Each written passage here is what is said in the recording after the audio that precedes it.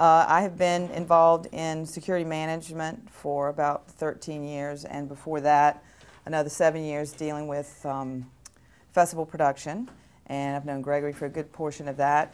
I'm the operations director at the New Orleans Jazz and Heritage Festival, as well as Essence Music Festival, and the company I work with produces a lot of other events, smaller than that, bigger, one-time concerts, that sort of thing. So I've been involved in a lot of different types of events. I also work with a private security company that provides staffing for lots of venues in town, as well as the Superdome, NFL events. We did LSU this year, so that's a little bit different perspective, but still all security related. I don't really have any formal education in security, and I got sort of into it purely by accident in the production world. To me, it just takes a lot of common sense and a knowledge of the events that you're doing. So, and that's what happened to me. I had a knowledge of the Jazz Festival, and I just sort of happened on it accidentally, and people started asking me, well, what would you do? And then the next thing you knew, I was the security director. So Essence came along, and I took over that role there. A little bit different. It's held in the Superdome as opposed to an outdoor event.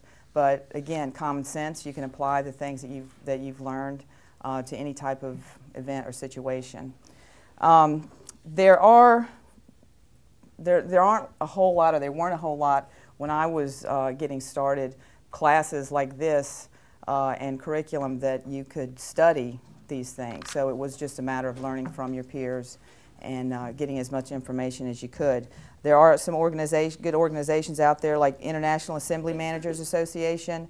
They have a lot of information on their website, and they hold conferences and seminars as it relates to managing venues. I went to a conference recently, and there were people there from all the major sporting venues, a lot of universities, people who manage the sporting venues and entertainment venues on universities, which has gotten to be a bigger and bigger job, as well as tour management people, that sort of thing. So it covers a wide scope.